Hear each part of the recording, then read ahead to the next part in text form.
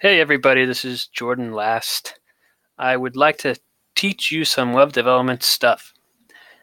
These video tutorials that I'm going to start doing are going to be pretty unedited, pretty raw. I feel like I've been wanting to do something like this for a long time, but I keep putting it off because I don't know, I want it to be perfect or want to set it all up right. So I'm just going to go for it. I'm just going to try to put content out there, get some feedback, and see if we can't learn some cool things together.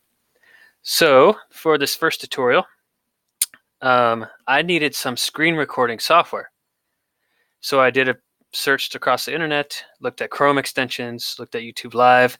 Nothing seemed very easy to use. YouTube Live doesn't let you just record your screen anymore. You have to download some extra software to do it. I kind of want to avoid that. And all the Chrome extensions I just wanted you to sign up for their accounts, or they have free versions that are limited and you have to pay to do more than a few videos, or there were just bugs in them. So I decided, why not just create my own screen recording software? And it took 20 or 30 minutes, and I'm using the screen recording prototype that I made to record this tutorial right now. So let's do our best. It might be loud. I have family around. Also, this isn't what am I trying to say? I don't have the best equipment necessarily, but we'll see. See what happens. So here we go. Okay, first step when we're building anything, we need to create a repository. I'm not exactly sure who the target audience of these tutorials is going to be right now, so I guess I'm going to try to explain. I'll assume, I don't know. I don't know who the target audience is exactly, but I know that you're not going to be experts in web development, so I'll just do my best, and you can give me feedback to see what we can do in future tutorials. So first thing we need to do is to create a repository. I really like using GitHub. Some people like to use Bitbucket or GitLab or potentially another service.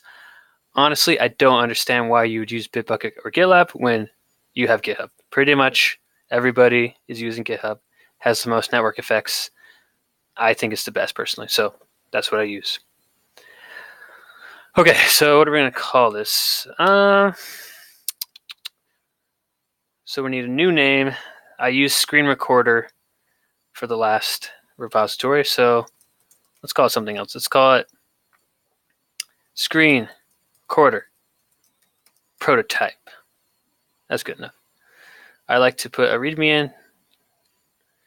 That will just initialize a blank README, which is just nice because then I can go in and add the full README later. I like the MIT license personally. It's widely used, and it's very simple and very liberal in what people can do with it. I'm not going to do any of this marketplace stuff right now. So I'm going to create my repository. Okay, here it is. First thing I need to do is to get it onto my local machine. So I'm going to open up a terminal. I like to store everything in a folder that I call development. This has all of my latest repositories that I've been working on essentially. So I'm going to add one more.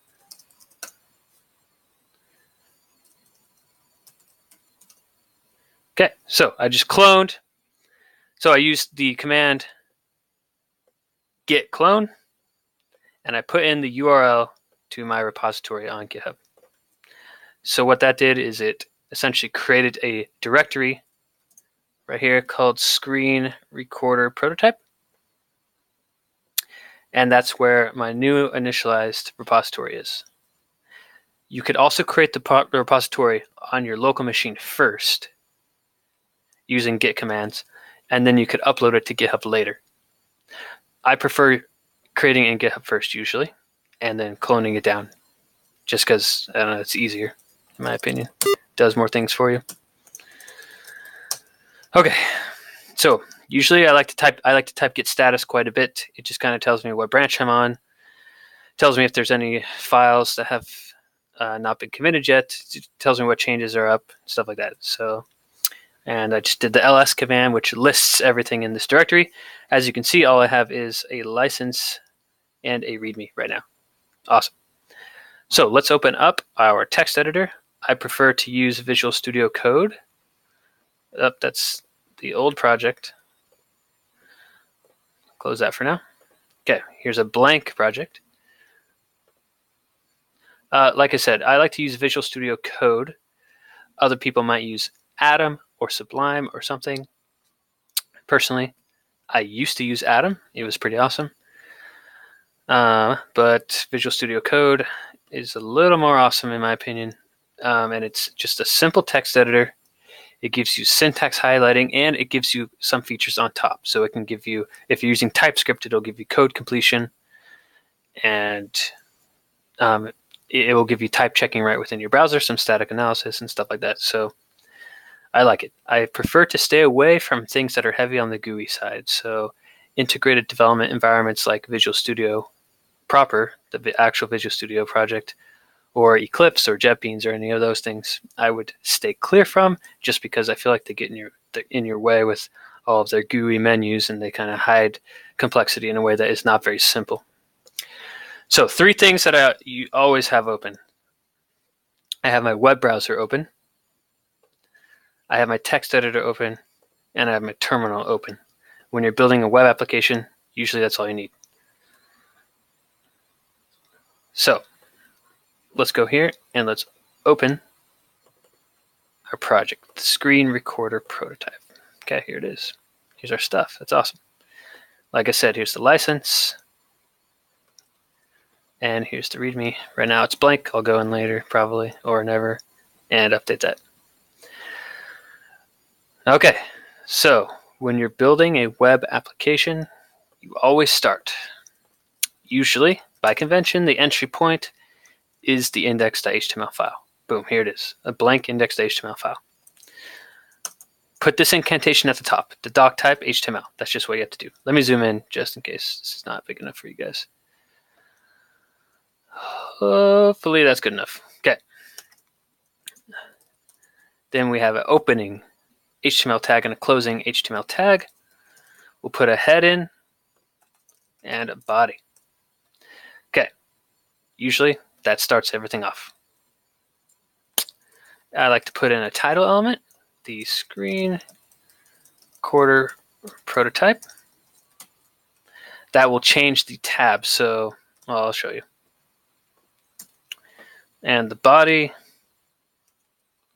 I don't know, let's just put a simple header element, Screen Recorder Prototype. Okay, so that's actually good for now. Let's take a look. So what you can do is, without running any kind of web server or anything, you can actually execute or load this HTML file into the browser from the file system, and it should display it for you. So easiest way to do this is to just navigate to your project. Where is it? And open it up in the browser. So I'll just open, boom, here we go. Okay, here we go. Screen Recorder Prototype. Now I always open my DevTools. I'm using Arch Linux, so I can hit the F12 button within a tab. That will open my DevTools for me. Or you can right click and click Inspect. That usually opens up this Elements tab. This gives you your browser console, lets you see all your sources, and the Network tab, which is very important, and some other really nice things as well. So I usually just leave the console open here. One other thing I believe you should do, I highly recommend it, is to click the Disable Cache button here. This will disable the cache when the DevTools is open. Sometimes your HTML cache is going to cause your page not to change, not to upload immediately after your changes. So when you're developing, it's nice to turn off that cache so you don't get confused. Okay, so our Screen Recorder Prototype is right here. Awesome. Why is there so much stuff here? It's fine. It's fine. Okay, so first things first. Let me explain a little bit how I like to go about prototyping things. So this is just a prototype. Usually when I'm developing an application, if I haven't done it before, I will start to prototype by just getting it to work. I subscribe to the philosophy. I don't remember who created it or who made it up, but essentially it has 3 steps. Make it work well, make it work fast. And there's kind of a few variations of that you could think of when we're creating these types of applications. But right now, we're going to focus on getting this prototype to work. What that means is the code might be ugly. It might be a little bit unmaintainable. In the beginning, we're going to take on technical debt. Technical debt means essentially you're going to make choices in your code that will make it difficult for you to scale the project and to maintain it currently, in exchange for being able to move quickly right now. So eventually, if we were to continue with this project, we would have to pay back the technical debt. Because once things get unwieldy enough, it's going to start affecting you, and you're going to have to address how poorly you wrote the code. But when you're prototyping, I say take on as much technical debt as you can just to get it to work, if you don't know how to get it to work yet. And we'll see how far this tutorial goes, but yeah, we'll get to work well. It'll be kind of ugly code, and I'll try to explain the design choices I'm making.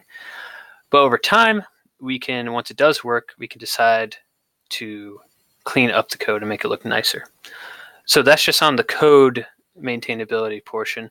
Also, how the app actually looks, what I propose as a good way to develop is make it work and make it work well. Making it work well, I would say that's when you want to add in your styles and other UX features that aren't the main UX features. Like, your app should be usable from the beginning. The prototype has to work, otherwise it doesn't work, right?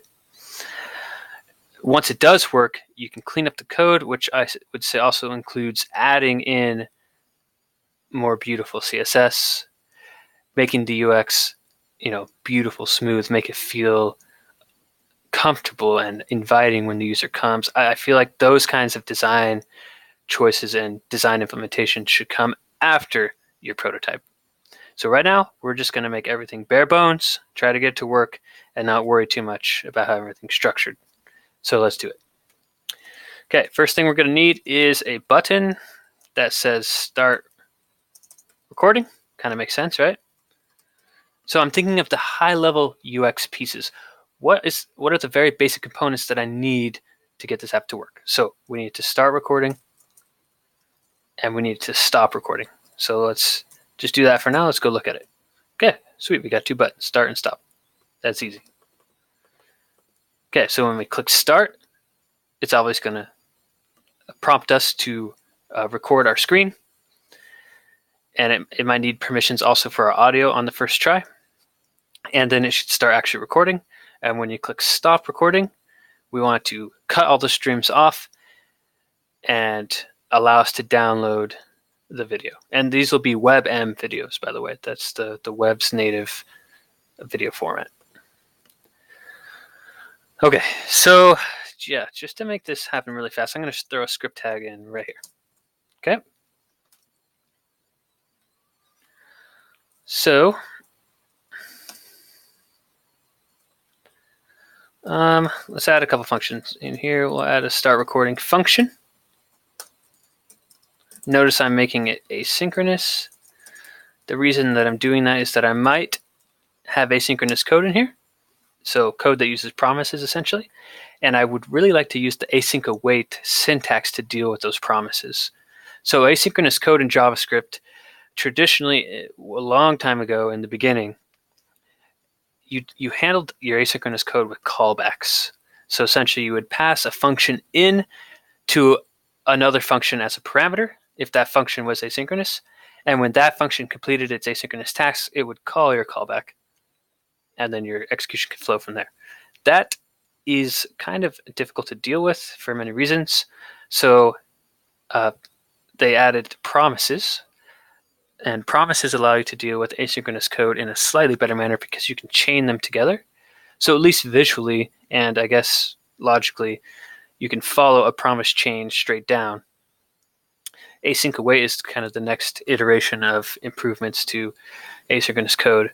And essentially, async await lets you write code as if it's synchronous, so you don't have to change the way that you think about it really when you're writing it, but it's still asynchronous under the hood, so it's really nice. So I'm just making these async by default.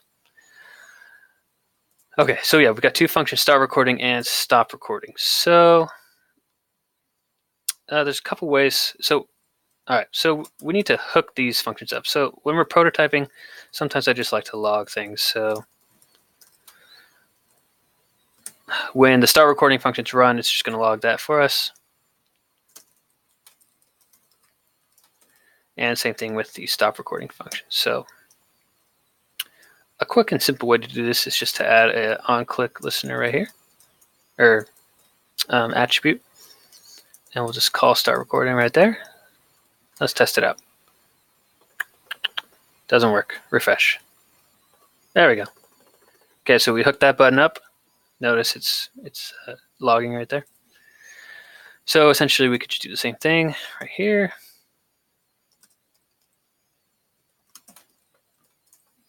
Okay.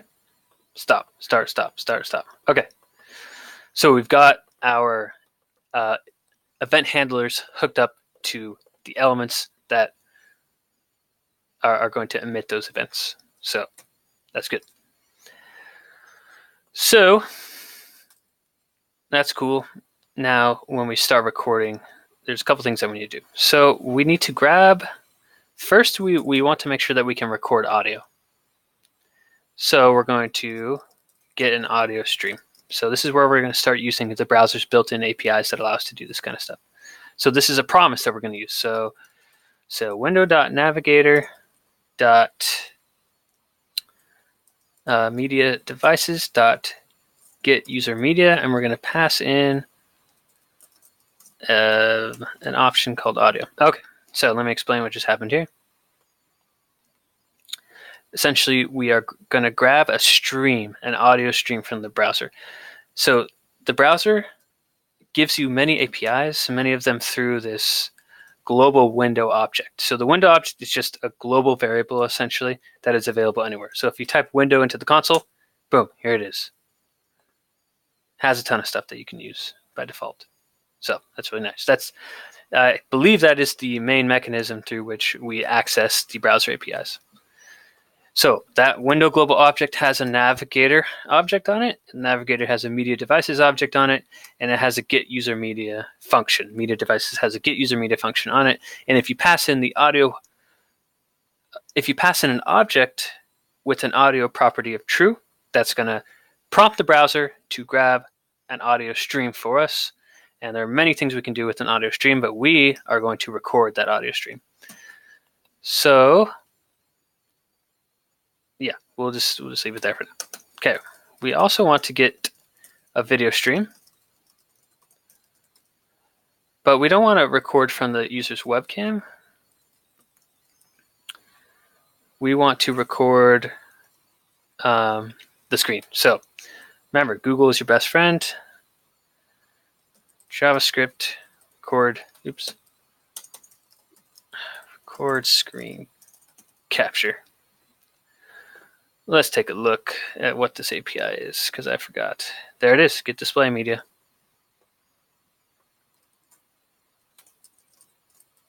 Okay, so that should prompt the browser to ask us for permission to record either our entire screen or a tab or something, and we'll return the video stream right here. It's pretty cool. It would be nice to test this. So, okay. Here, I'm gonna do this.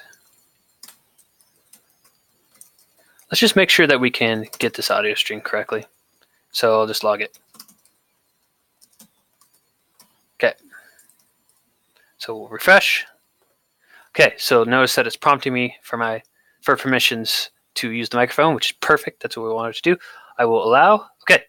Notice that we got the audio stream because it's logged right here. So perfect. We got the audio stream. Now let's do the same thing for the video stream. So I just like to do some intelligent logging here. Okay, so start. Okay, it wants permission to use the microphone again. Oh, okay, I don't think we refreshed it, so let's do that again.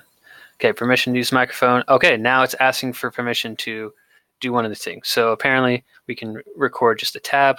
We can record another applications window, interesting, or the entire screen. I would like to do the entire screen. So I'll share it. Bam! So it's sharing my screen right now. And notice we've logged the audio stream and the video stream. So I'm going to stop sharing and refresh. Okay, looks like that's all working just fine. So let's get rid of these logs. By the way, a quick note on logging, or debugging, I suppose. Sometimes using a debugger is nice. You can set breakpoints, which, yeah, Chrome will let you do. So, you know, I might want to put a breakpoint in something like this. But like I use that kind of debugging some of the time, but mostly I think if you use intelligent logging, I feel like you can actually debug things much quicker because you can watch the flow of your entire application if you put logs at the correct points. Excuse me. Instead of when you're debugging, it just seems kind of slow and you have to catch things at the right time. And I would say try to use logging as much as possible when you're debugging. It really helps. Okay, so we've got these two streams. So what we need to do is combine these into a final stream. Because, we're going to want to record the audio and the video together. So the web lets you do this really nicely. So essentially what we need to do is we need to get all of the audio tracks from this audio stream, and we're going to spread them out into this array. And we're going to do the exact same thing for the video stream. Okay, so now we have created in final stream that is going to essentially be the combined stream from all the tracks from our audio stream and all the tracks from our video stream. We're going to combine them together into one final stream. That is what we're going to pass into our media recorder. So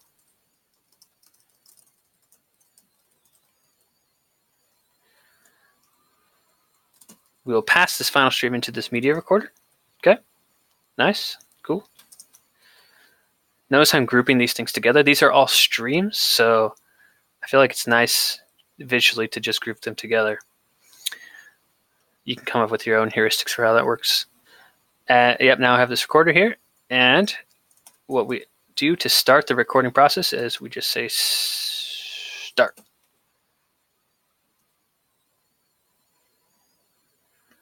Okay, that's how I do it. Yeah, so that's cool, right? But we need to, when we stop the recording, we need to get the data that we recorded. So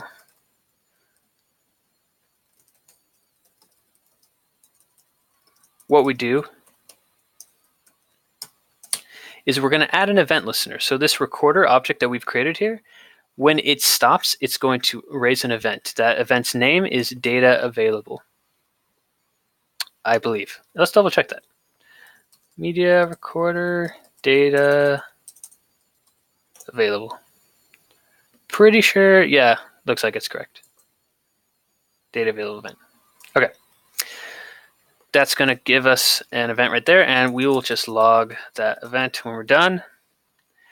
So check this out. Let's make sure that everybody's on the same page here. We grab our audio stream from the browser. We grab our video stream from the browser. We combine them into one stream so that we'll be able to record both audio and video. Then we create our actual recorder. Then we add a function, an event listener, onto the recorder for the data available event. That event fires when the recorder stops recording. Okay?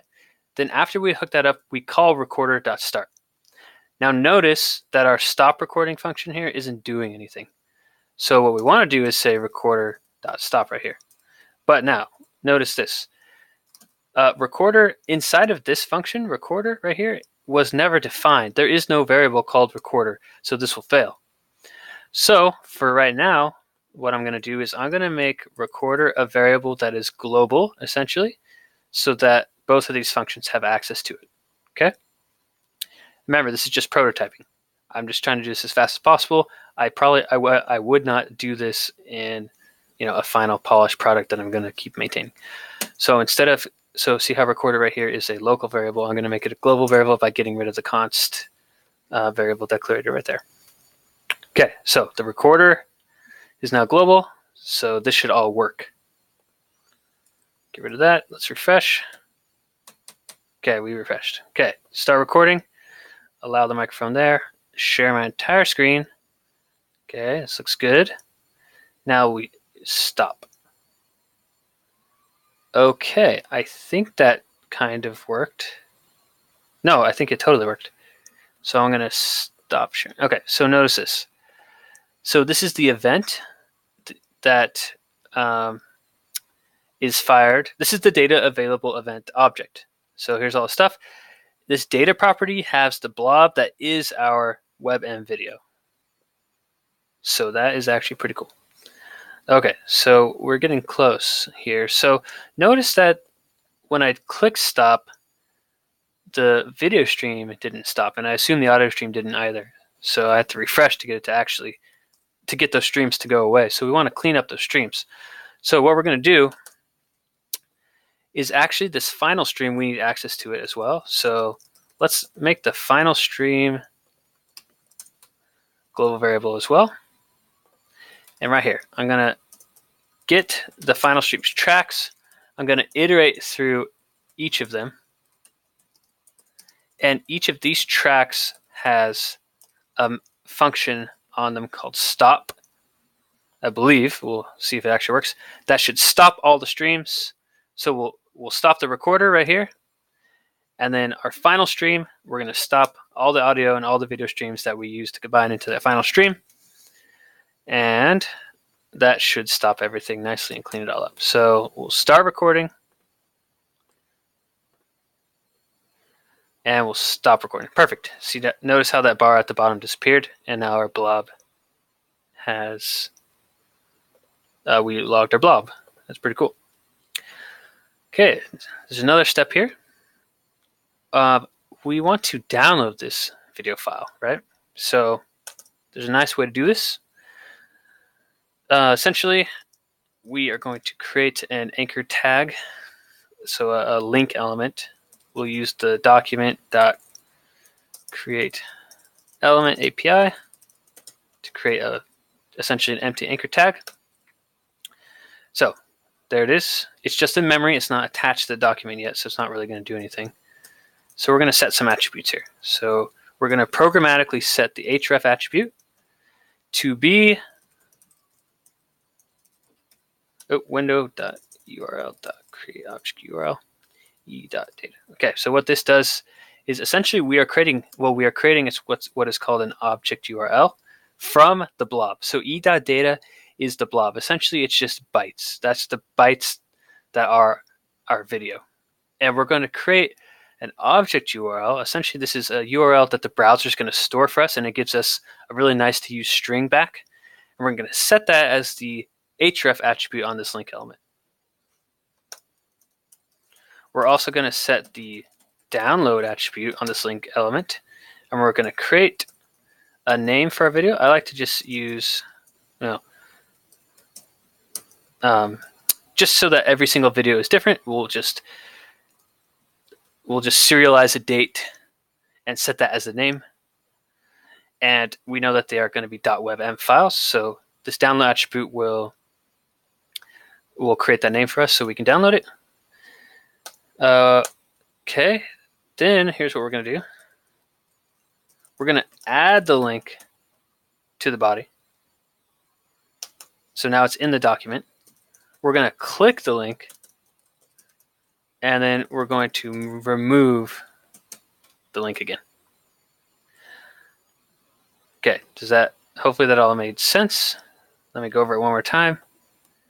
We create an anchor tag, a link element in memory by using the browser's document.create element. Now remember how I said everything is from window? This is actually window.document. So that's how we're accessing this browser API.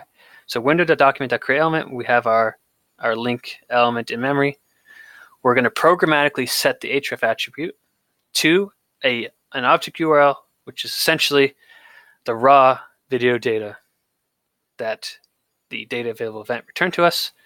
We're going to set the download attribute and put a name on the file, append it to the document, programmatically click it, and then remove that link from the document so that it gets cleaned up. So let's refresh this. Okay, start recording. Give it all the permissions again. Okay, everything's recording really nicely. Now let's stop. Up. Something broke.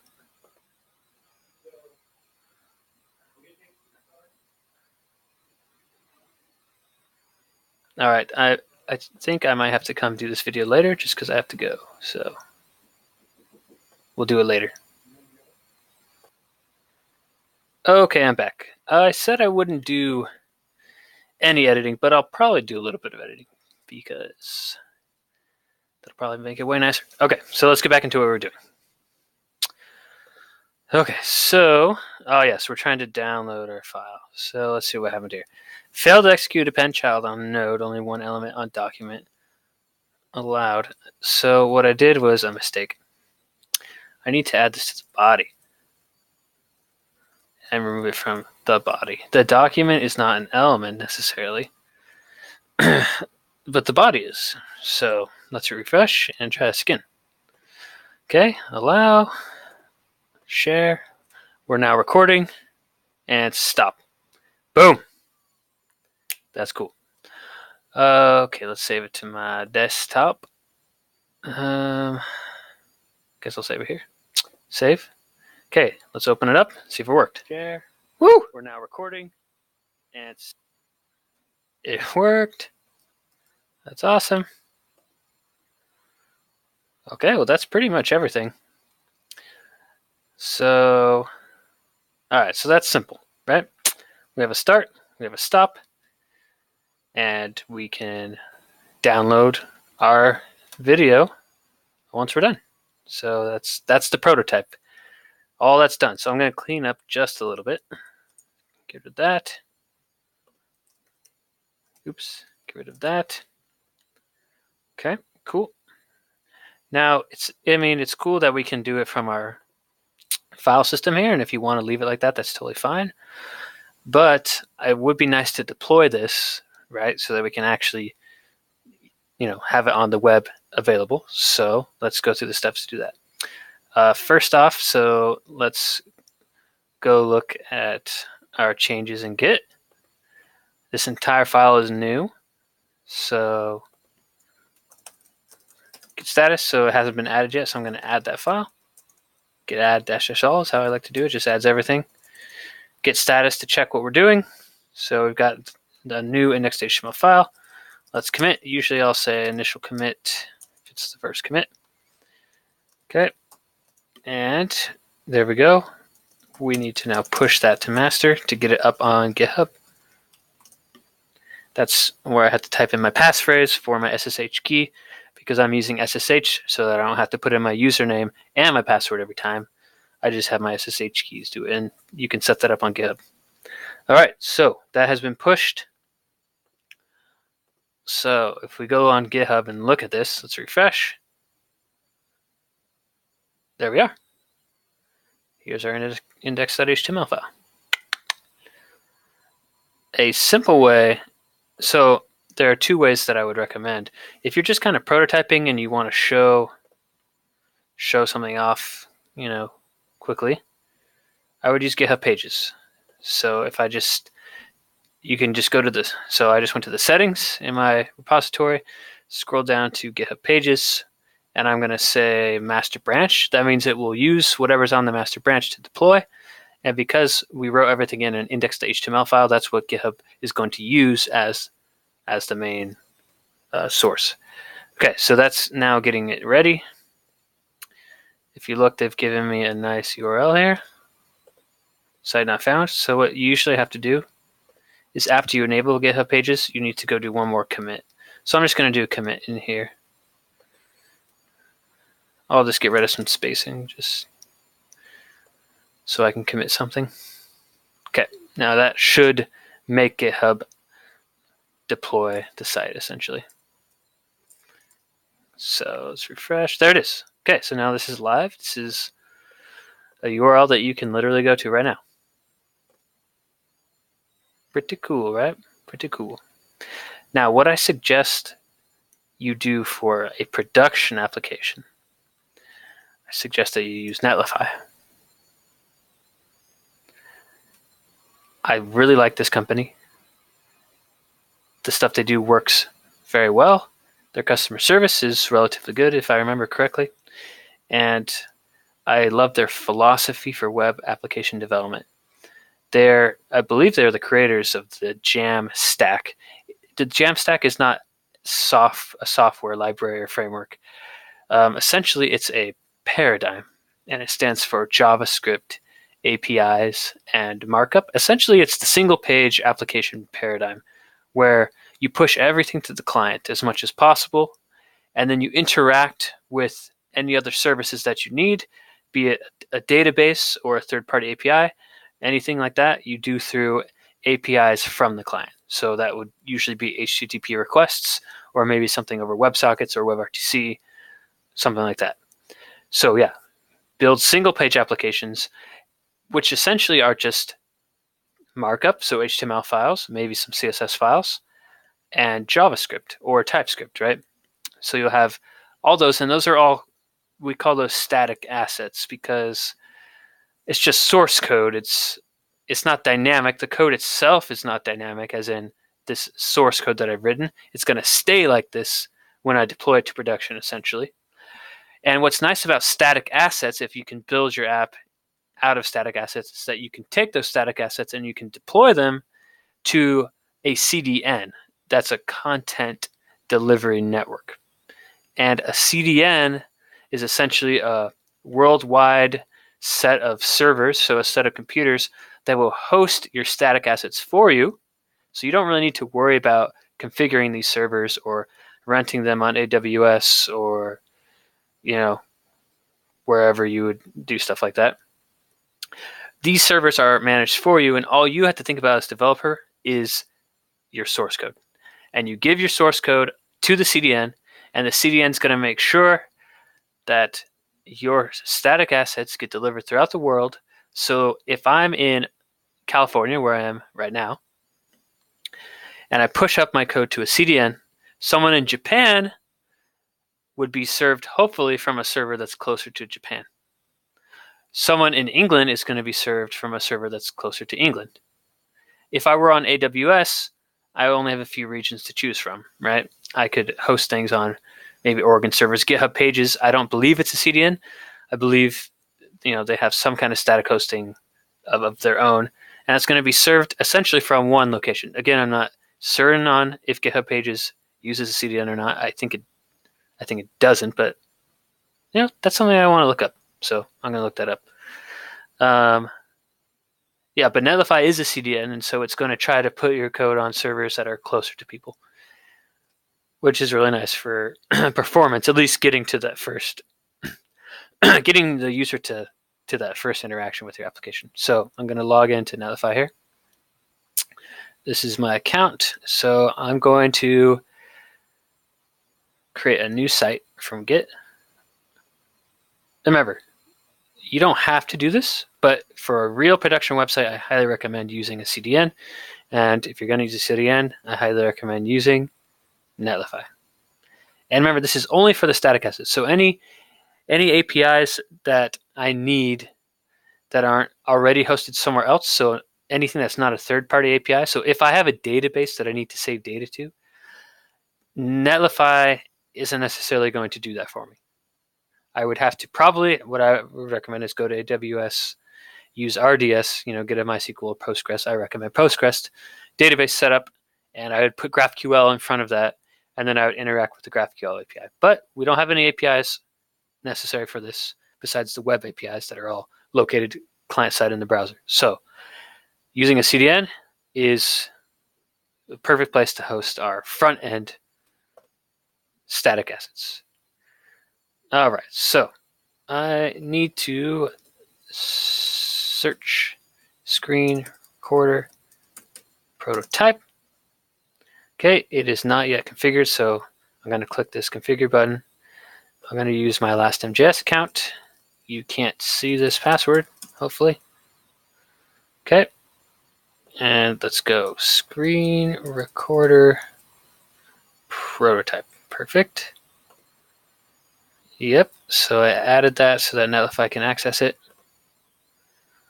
Okay, and it's kind of the same as GitHub Pages now, very similar. I'm going to deploy to the master branch, and I don't have any other build settings right now. Very simple. Okay, so it's now deploying, as you can see right here. Should really only take, there, it's done. Okay, so here's the crazy URL that they give me. Oh, what do you know? So this is live on the internet. Let's just see if it works real quick. Yes. Okay, I'm now recording. Stop recording. Okay, so I could download the file, but I'm not going to.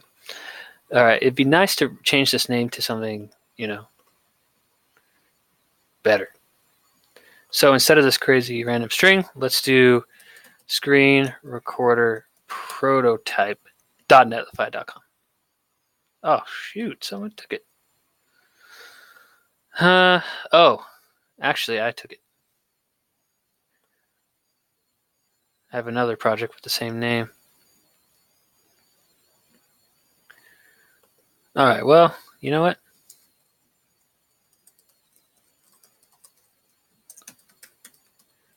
I'm just going to add a 1 to it for now, just to be fast.